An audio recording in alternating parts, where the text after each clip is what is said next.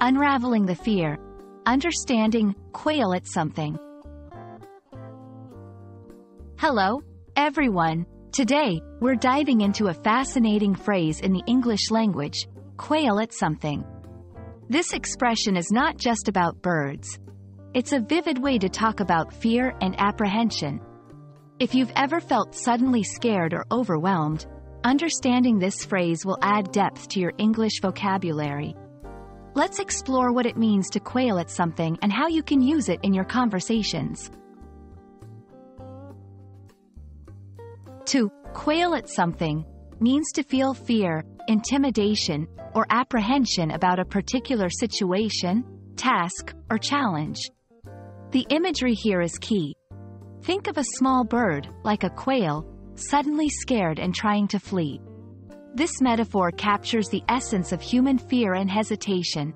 When someone quails at something, they are not just a little worried. They are deeply affected by the prospect of facing whatever it is that's causing them concern.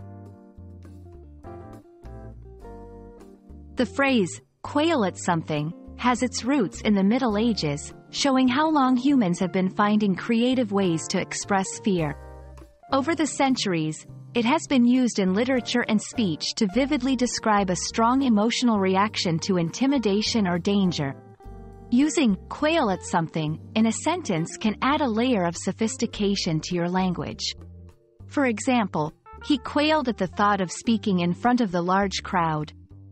Many quail at the idea of change, preferring the comfort of the familiar.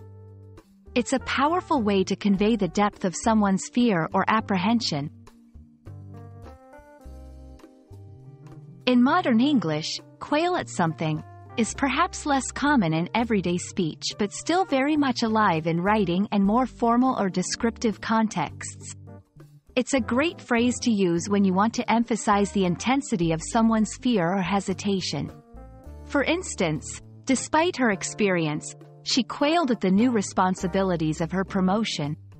The team quailed at the prospect of competing against the reigning champions.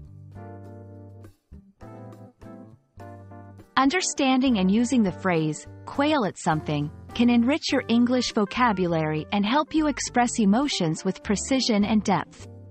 Whether you're writing a story, describing a personal experience, or trying to capture the nuance of fear in speech, this phrase offers a colorful and evocative way to do so.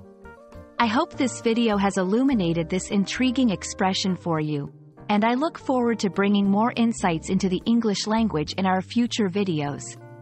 Thanks for watching, and don't quail at the chance to practice what you've learned today.